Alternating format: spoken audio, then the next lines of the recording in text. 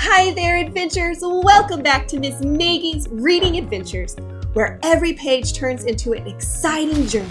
Today we have a special story lined up for you. Have you ever felt different from everyone else? Well, today's tale is about a little duckling who felt just that way. Get ready to dive into the Ugly Duckling and find out how this little bird's adventure unfolds. So snuggle up, open your ears, and let the adventure begin. Miss Meggy's Reading Adventures.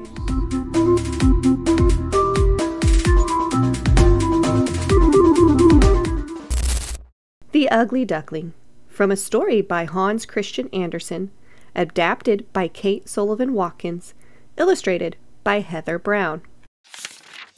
One bright, sunny morning, in a corner of an old farmyard, a mother duck watched proudly as her ducklings hatched from their eggs.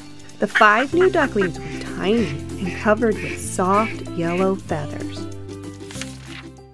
But the mother duck was puzzled because one egg did not hatch. This egg was much larger than the others.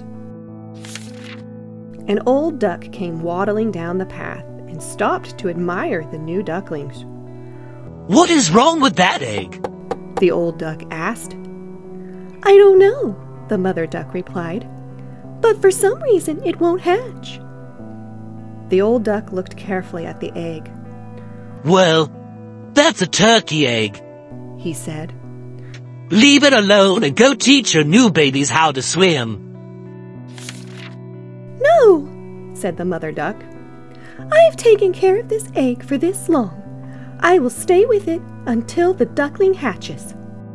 So the mother duck continued to sit until the large egg began to wobble and crack. Finally, out came an unusual-looking baby bird. He was covered with rough, gray feathers, and he was much bigger than the other ducklings. His feet were large and clumsy, and his neck was long and skinny. When the other birds in the farmyard saw him, they began to squawk. "What an ugly duckling!" honked the geese. "A very strange duckling indeed," clucked the hens.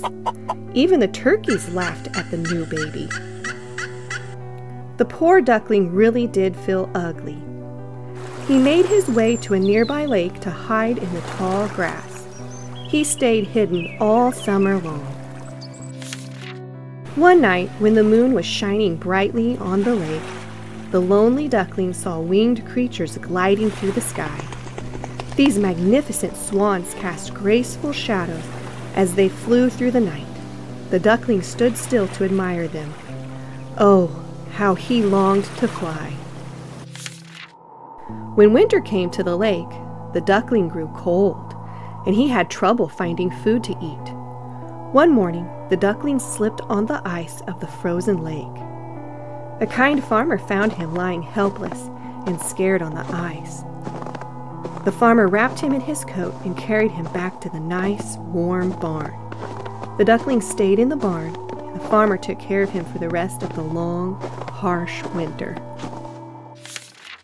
Spring finally arrived, and the farmer led the duckling out of the barn. The duckling had grown. Feeling stronger than ever before, he flapped his wings gently in the warm light of the sun. To his surprise, he flew right off the ground into the bright sky. He landed near some reeds at the edge of a peaceful pond. He could hear children playing nearby on the bank. Once again, he saw the lovely swans. This time, they were drifting through the water. Afraid they might laugh at him, the ugly duckling lowered his head in shame. As he looked down at the reflection in the still water, he saw another swan that was just as splendid as the others. After a moment, he realized he was staring at his own reflection. He was amazed at how beautiful he had become. He was not an ugly duckling. In fact, he had never been a duckling at all, but a swan in the making. He glided into the water and joined the other swans. When the children saw him, they began to shout, Look at the new swan! He is the most splendid of them all! He was no longer an ugly duckling, but a graceful and beautiful swan. With this proud thought, His heart almost burst with happiness and joy. The end. Wow, adventurers, wasn't that an amazing story? The Ugly Duckling reminds us that we all grow and change in our own time, and that what makes us different can be our greatest strength. Remember, just like the Ugly Duckling turned into a beautiful swan, you too have your own unique beauty waiting to shine.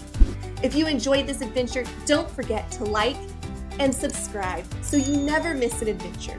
I know someone who probably especially enjoyed this book, and that is our friend Jeff from Florence, Kansas. Hello, Jeff. I hope you are doing well. Thank you for suggesting we go on this adventure together. I have an official Reading Adventurers bookmark on the way to you as an extra thank you. Join us next time on Miss Meggy's Reading Adventures for another exciting tale.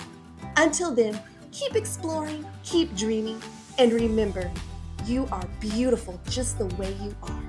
See you on our next adventure.